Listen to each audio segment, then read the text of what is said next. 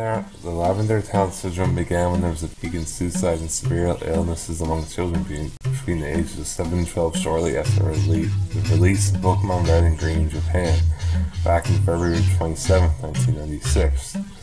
Rumors say that these suicides and illnesses only occurred after the children who were playing the game reached Lavender Town, whose theme music had extremely high frequencies.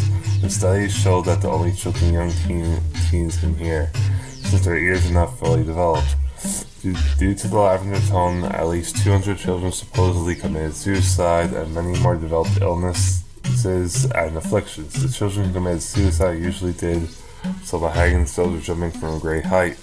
Those who did not kill themselves acted irrationally and complained of severe headaches of listening to Lavender Town's theme.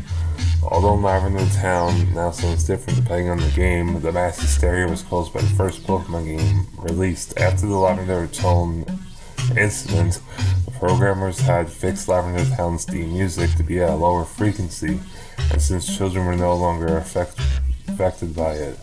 One video appeared in 2010 using special software to analyze the audio of Lavender Town's music.